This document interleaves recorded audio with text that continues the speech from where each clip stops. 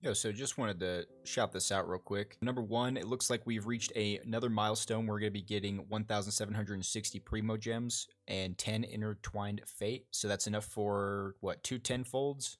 Something like that. So let's just see what the message says here. Today marks the official global release of Genshin Impact. Not just the first day of adventures in Teyvat, it is a day of many firsts for Mihoyo. Our first endeavor into the development of an open-world mobile game, our first simultaneous global release, our first simultaneous cross-platform release on PS4, iOS, Android, and PC. But all these firsts would not have been possible without the continued support and encouragement from travelers across the world all this time. Thank you for joining us on this journey. Today, we also received the response from travelers for the first time with Teyvat's doors officially open, and what a response it was. Genshin Impact has surpassed 10 million downloads globally, surging to the top of game ranking charts across different regions and platforms. We understand that behind all these firsts lie the trust and expectations of travelers worldwide. We will continue to listen to your feedback and suggestions, and we will work hard to optimize and improve this game in future versions.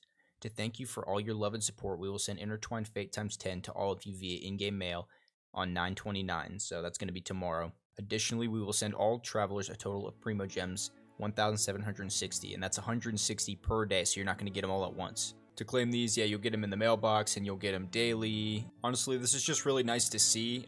I really wanted this game to succeed, so I'm glad to see that it's already doing so well health-wise. I figured that it would, to be completely honest. It's really nice to have them giving us some rewards like this, because that's, I mean, 20 summons isn't too bad, and I know a lot of people were complaining about the summon rates and them not giving us enough currency, so hopefully this helps kind of balance things out for some people, especially for free-to-play. I think this is just really genuine. This feels like they did it. This feels like they put something out that they're really proud of and like their hearts were in it, and it feels like they're very proud of it. So I'm really happy to be a part of this launch, and I'm really happy to see this, and this seems like it's going to be a really cool community to be a part of and a really cool game to watch develop as it goes forward, but let's just hope for the best. Anyway, thanks for watching, guys.